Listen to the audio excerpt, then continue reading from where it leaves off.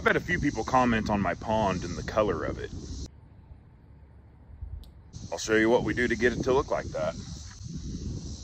Nature's Blue Pond Dye. This is not a sponsored deal. I buy this stuff.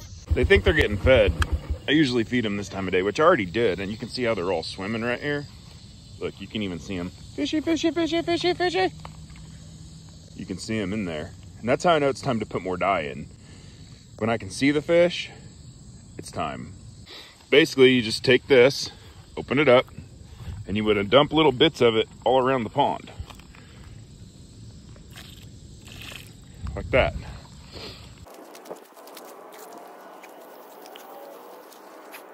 Now that the dye is in, you just wait a few hours. Eventually it'll spread itself out and it'll be all over the pond. That's what keeps our pond so clean without all the moss and stuff. That dye right there.